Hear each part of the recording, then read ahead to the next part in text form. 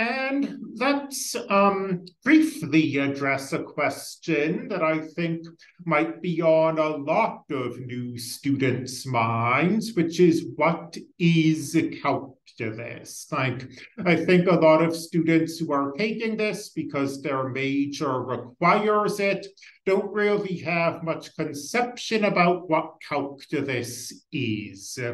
And the 2-minute summary of calculus is that calculus is the mathematics of change.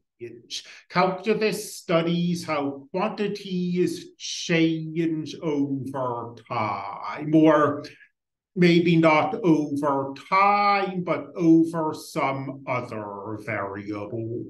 So you're running an advertisement campaign, and you, just by looking at previous advertisement campaigns and looking at other businesses in your industry, you have some idea what the relationship should be between the amount of money you spend on the campaign and the revenue you generate from the campaign.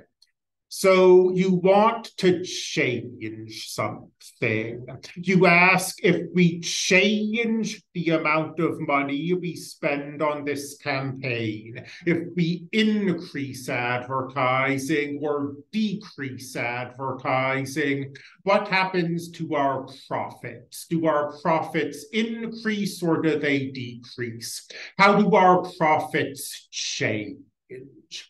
And because we're asking questions about change, that's a question that can be studied using the tools of calculus.